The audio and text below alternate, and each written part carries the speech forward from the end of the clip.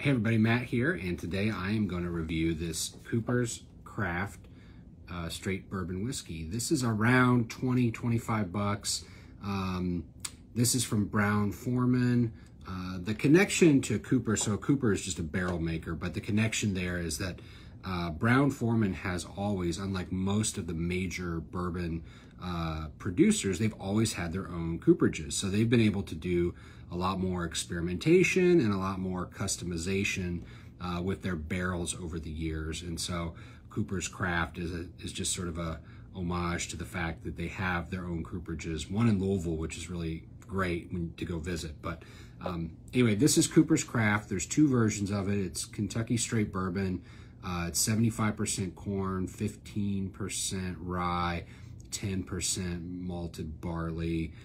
There's this one, which is 82 proof, and then there's another 100 proof one as well. No age statement on it. I'm a big fan of almost anything Brown-Forman does, which is Woodford, Jack Daniels, Old Forester. So if you're a big Old Forester fan and you've not tried Cooper's Craft, I think that's one of the first places to go. And so you want to try this for 20 bucks and see what it's like. So, all right. So I do get that kind of signature Brown-Forman brown sugar note here. The oak is pretty subtle, pretty light. There's like a touch of kind of an herb note here, which to me manifests kind of as a mintiness. Yeah, really nice soft sugar. You can see the color here. So not overwhelmingly dark. You know, this is not meant to be an old oak bomb by any stretch. This is going to be a nice lighter style. One of the things that's different about this particular bourbon is that it says it's beech and birch charcoal filtered. So they've got beech charcoal, birch charcoal. I believe beechwood, correct me if I'm wrong, is the wood that they use to filter Budweiser with. So, all right, let's try it.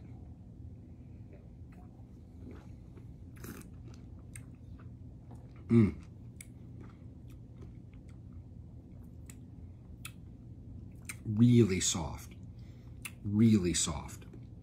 If you're a seasoned bourbon drinker, this is going to be like drinking water to you. No flaws whatsoever. Mid-palate sweetness, more sweetness on the finish, not a ton of oak. The fruit is really nice and balanced. There's nothing that sticks out too much. It's an elegant style of whiskey. Yeah, there, I get that minty note on the nose here. The finish is not super long. Again, at 82 proof, I mean, this thing is just super sippable all day long. So if you're just looking for like 2 fingers of whiskey that you can drink neat, this is great.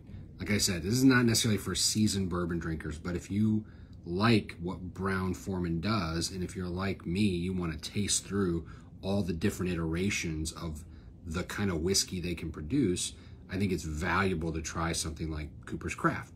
And if you are a more seasoned bourbon drinker, then I think trying something like the 100 proof is probably the way to go.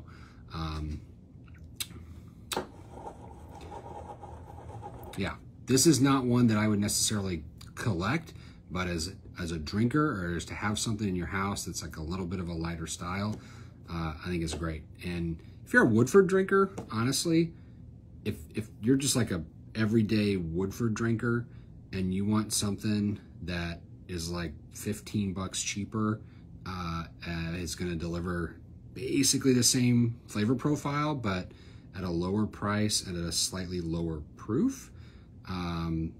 Or if you're a Woodford drinker, but sometimes you find it like a little too spicy, a little too high proof, this would actually be perfect for you. So everyday Woodford drinkers, Cooper's Craft, give it a shot. Experienced bourbon drinkers, put this on your bar, serve it to your less experienced friends. But yeah, it's a great product, and at some point I'll review the 100 proof as well. All right, cheers.